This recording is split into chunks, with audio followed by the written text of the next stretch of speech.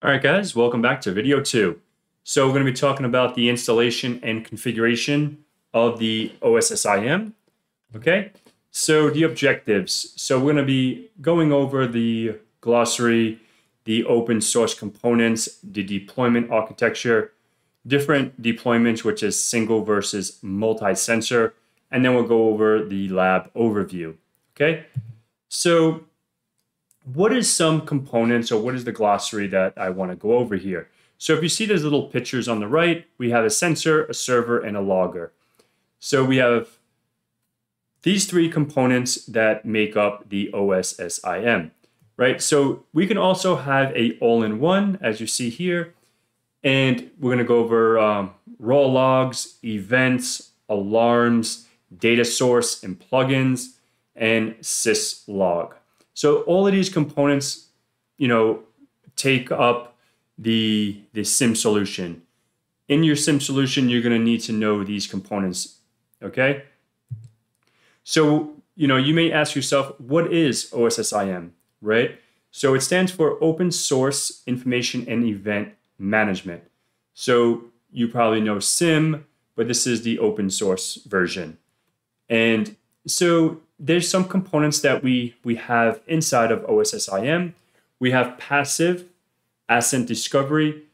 We have active asset discovery. We have OpenVOS. We have Cicada. We have Nagios, and we have OSSec, which is the host intrusion detection system. Nagios is a network monitoring tool, and then Cicada is a network intrusion detection system, and OpenVOS is a vulnerability scanner. And, as a penetration tester, as a, offensive person, learning about these tools are definitely going to make you that much better. And I know this is more on the security analyst side, to be a SOC analyst and stuff like that, but this is just as good for an offensive person as well, understanding these tools, okay? So here we have the different deployment decisions, right? What kind of deployment that you want to do in your environment, if this is a real business or if it's just your lab. So on the left-hand side here, we have a single sensor. So these are for like more smaller businesses and, low traffic, low network traffic. You don't get a lot of traffic. For a lab or a test environment, just like we're doing. So, and also for a single geolocation. So that means if you only have one geographic location, one site, you can just install the single sensor. So now on the flip side of that, so if you have multi-sensors, this is more for medium to larger businesses, right? With higher traffic. And this is a larger environment and more, or if you want to just create a complex lab. And then if you have multiple geolocations, right? So as you see on the left, we have the server on the bottom left, and it's an all-in-one. And on the right-hand side here, we have a sensor, a server, logger, and another sensor. So these are pretty much the all divided services that reside on each server, okay?